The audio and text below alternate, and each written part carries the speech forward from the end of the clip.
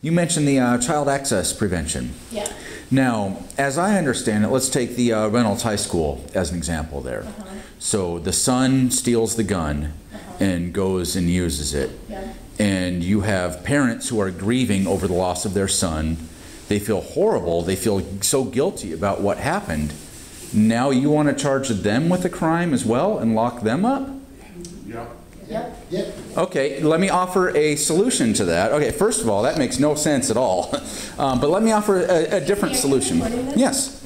Let me offer a different solution. Under Oregon law, if you're videotaping somebody, you have to tell us. The fact that you are staging a public event and I have my device in the open, I'm totally in the clear on that. It's considered if you tell us. Okay, I'm fine with it. Don't you think it would be useful for those parents that have kept that gun when that kid couldn't get to it?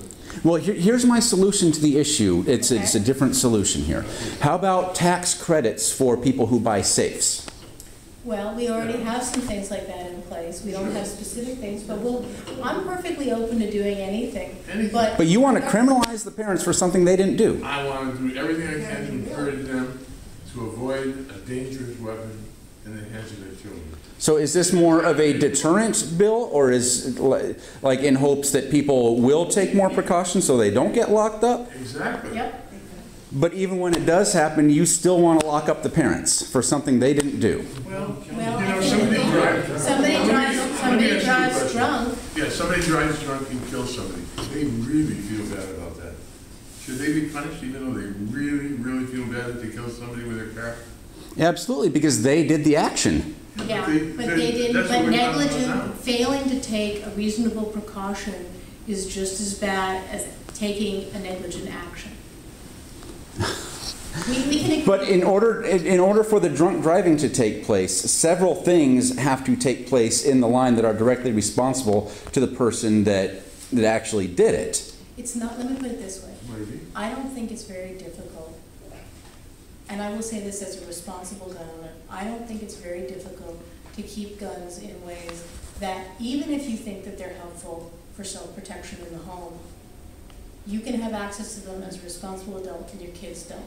My husband and I have weapons that we keep in responsible ways, and we take our responsibility as parents and gun owners very seriously. Right, and I think most people do. I think most people do too, but I think a lot of people think, oh, my kid's not going to get it in the nightstand, and they don't think about the fact that either they will lose a child or somebody else will lose a child because they don't take their responsibility as a gun owner seriously enough.